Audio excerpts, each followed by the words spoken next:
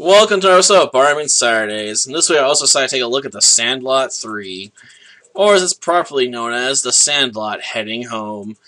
I'm not sure why people decide to, not number sequels properly.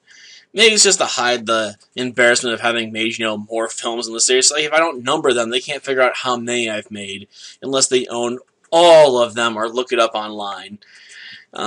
So yeah, I'm not a big fan of not numbering sequels. I have a sort of an OCD about that, sort of like the nerd, I suppose. Like, if you're gonna make a sequel, put a number on it, okay? Like, I want it to be understandable, when this film was made in chronological order with the rest of the films. Even if it ends up being some sort of weird prequel thing, I'll know it was made fourth, right? Like with Tremors 4, it's actually a prequel film, so it comes before all the other films chronologically, if you look at the timeline, but it was made fourth, therefore, I wanted to be numbered that way. It's just one of those things that gets to me somewhat. I'll also admit that at least the third film here is a lot better than the abomination that was the second. I mean, sure, the third one's generic, but the second one had no balls. Or I suppose the correct term in this context for the second film would be it had no rocks. Rocks being shorthand for ovaries. Yeah. I've talked about the second one before, and I really don't want to talk about it again. But just seeing it on this box, just distracts me. Like, I want to talk about how bad it is, but that's not the real focus of this video. But I can't help but point out how bad the second film is. Gosh darn it. But the third one's a bit weird, because it sets itself up basically having Benny the Jet Rodriguez, who's now a manager because he had to stop playing the majors because of all of the work he had to have done to his legs, because I guess they went kaput after years of playing in the pros. Like, he's just so hard on his legs running between those bases and stuff that his legs eventually just gave out and he had to have major knee surgery, and that still wasn't enough to help him come back and play the game anymore. It's like he was just forced to retire due to, injuries and stuff. And basically explaining why, Tommy Santarelli, or Santa as he's called, because he likes to send the balls to the North Pole, effectively is not potentially going to get into Cooperstown or anything, because, while he's very good at the game, he's a smug little you-know-what, okay? So, no one likes him. Like, nobody. Like, he might be one of the best baseball players ever, and you can enjoy watching him, but you would not want to talk to this man, ever. Because he's so smug and so annoying and so egotistical that you just want to punch him in his smug little face. Like, gosh darn, do I hate you on sheer principle. You're good at your sport, but you're so annoying when you talk about yourself. Ugh. But obviously, what the nature of the Sandlot 3 is to send this character back in time by being hit in the head with a baseball. Because, apparently baseballs are the secrets to time travel, You hit someone hard enough, it sends them back to their childhood. Of course, most people don't realize that happened when they get hit in the head with a baseball, I guess. So they just make the same decisions all over again. But Tommy Santarelli was aware. He wasn't meant to be aware, apparently, but he was. I didn't realize baseballs had mystical powers, but apparently they do. So yeah, the premise here is a bit weird. But basically, he goes back in time and decides to choose, instead of fame and glory, to stick with his friends.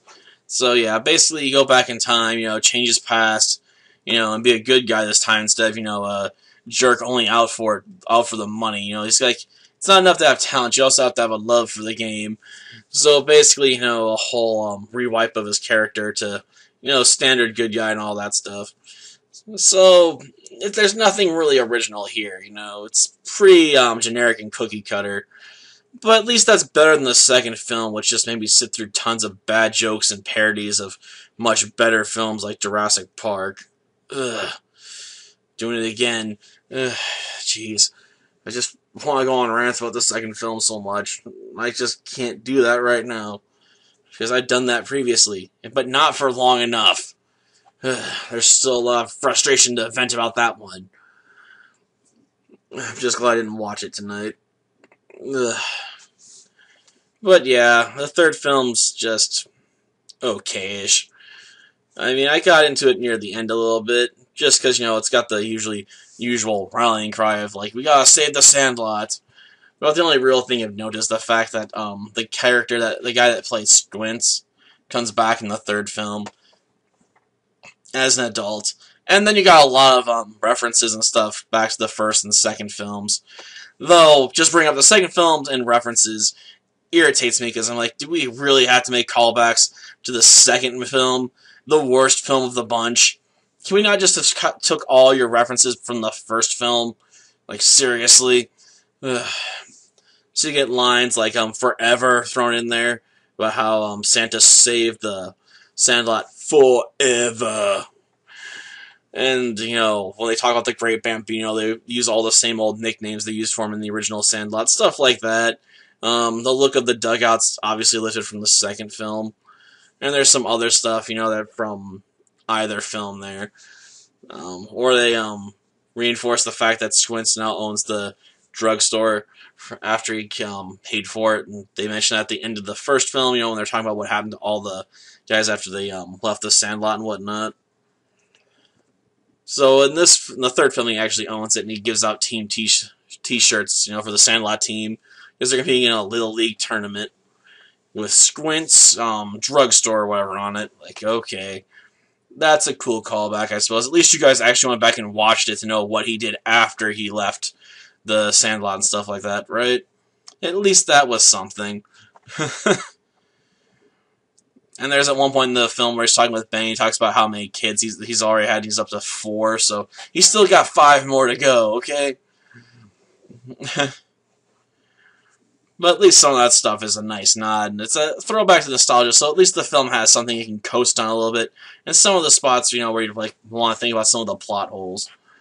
Until next time, then. See ya.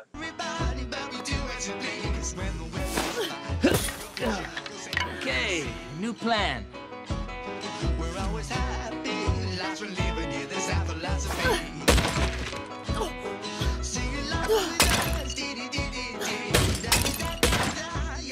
Okay, try it again. DP, give me a target. Yeah.